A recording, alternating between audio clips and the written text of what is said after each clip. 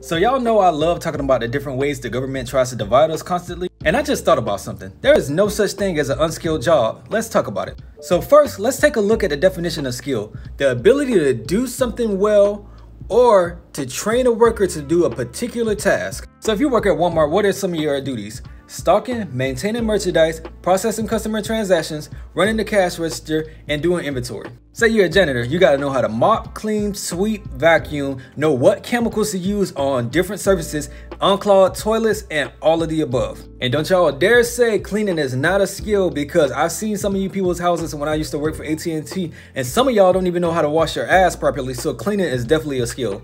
And a lot of y'all talk shit about fast food workers, but think about it. They actually got to do a lot to get your food out to you. They got to be able to cook your food properly, or else you'll get sick when you start eating. They got to be able to maintain the grill, the fryers, ice cream machine, all that stuff back there, or else they can't cook your food.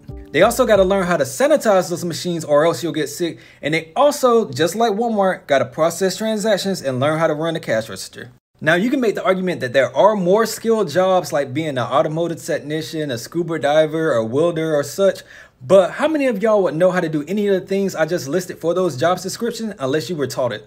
Like I said in my beginner argument, there is no such thing as an unskilled job. And stop scrolling past my videos and follow me.